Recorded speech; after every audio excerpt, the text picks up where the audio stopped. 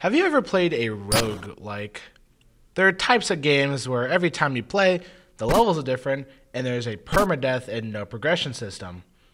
Popular examples would be the Binding of Isaac, Enter the Gungeon, and Hades. Now what if I told you that there was a roguelike that featured a cerulean knight wielding a shovel?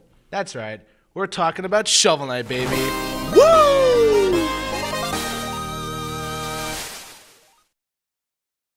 Shovel Knight Dig was released on September 23, 2022 for Nintendo Switch, PlayStation 4, Steam, and Apple Arcade.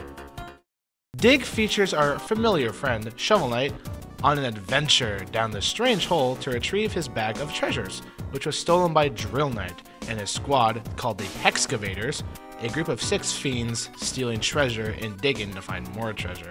The gameplay is weird to explain, but it's fairly similar to Shovel of Hope.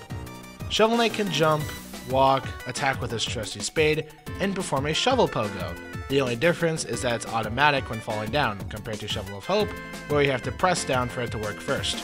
It's a blessing and a curse in its own right, and I'll get into why later.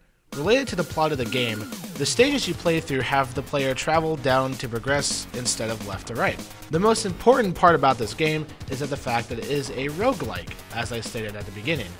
Every time you jump down the hole, a new map layout is generated, with random positions for everything, and they all appear in a random order. The amount of possibilities is truly endless.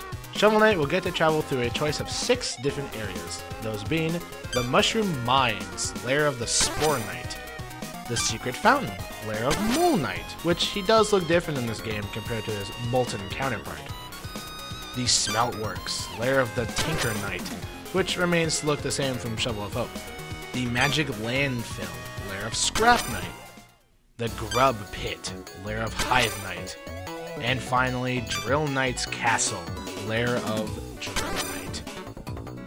All of these areas have their own gimmicks to separate them from the others, which is very important when it comes to the layout. Usually the order wouldn't matter, and it never does in this game. But if you want the true ending, you have to explore all 6 areas. You may be asking, how do you do that? Remember the overworld? That owl right there. Smack him with your shovel and bring him down the hole with you. Doing that one event will trigger a whole series of events that lead up to the true ending. Personally, I've never completed it myself, but that does not mean that I didn't try. I spent a good 3 hours trying to get a good and lucky run and never got one. Which is exactly why the main issue starts here. Luck! Shovel Knight Dig requires so much luck in your favor just to get halfway into your journey. Layouts won't always give you more health or mana, or for that matter, the money to even afford those. It requires luck to even get a good start.